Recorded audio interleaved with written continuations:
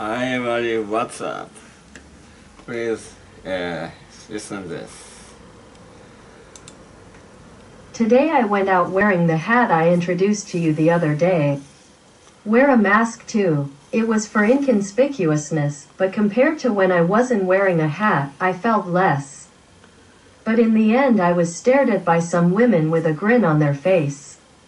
Their sense of smell to sniff out attractive men is amazing. I only show my eyes, so maybe my eyes are attractive. I wanted to be popular with women, but I am unusually popular with women. I find myself attractive to all women. Is my face really that attractive?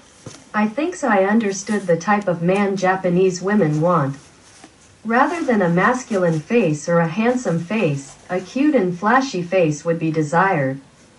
Maybe women see my face as Mickey or Baby Yoda's Grogu. Japanese women like cute things, so I guess I'm ideal. In contrast, I'm shaved and bearded, and that gap makes me look even more attractive. They say women are vulnerable to gaps, but it's true. And maybe my face reminds me of sex. When I was doing YouTube for the first time, a viewer told me that my face was my genitalia. And at that time I didn't understand the meaning at all. But recently I found out what it means. From a woman's point of view, my face would be erotic. Just like there are women's faces that men find erotic. And when I'm on my motorcycle, almost everyone sees my face.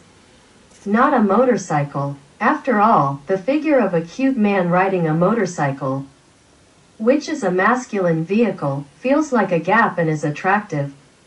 That's all. Thanks for watching. Watching?